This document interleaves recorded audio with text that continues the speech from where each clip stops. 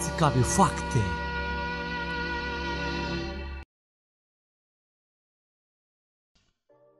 Всім привіт, мої шановні друзі, підписники та гості каналу, захисники та захисниці нашої рідної України.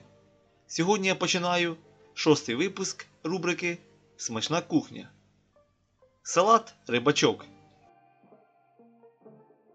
Інгредієнти: риба консервована в олії – 1 банка, морква – 1-2 штучки, яйця – 4 штучки, цибуля – 1, сир твердий – 100 грамів, картопля – 2 штучки, майонез – 100 грам.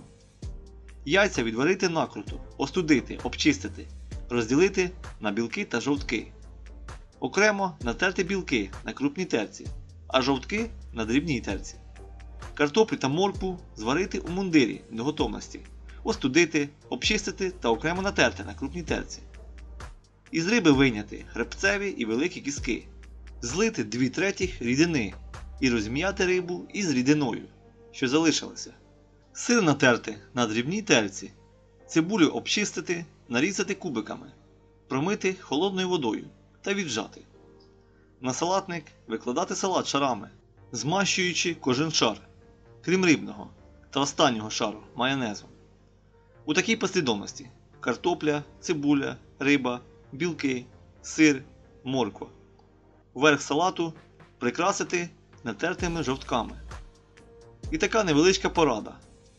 У салаті картоплю можна замінити на натерте на крупній терці яблуко чи свіжий огірок. Або взагалі не додавати картоплю у салат. Ось такий смачний салат рибачок вийшов. А я дякую всім за увагу. Пишіть коментарі, побільше їх пишіть. Дивіться всі мої відео, ставте вподобайки. Підтримуйте мене фінансово, бо це для мене дуже і дуже величезний стимул. Дякую всім за увагу.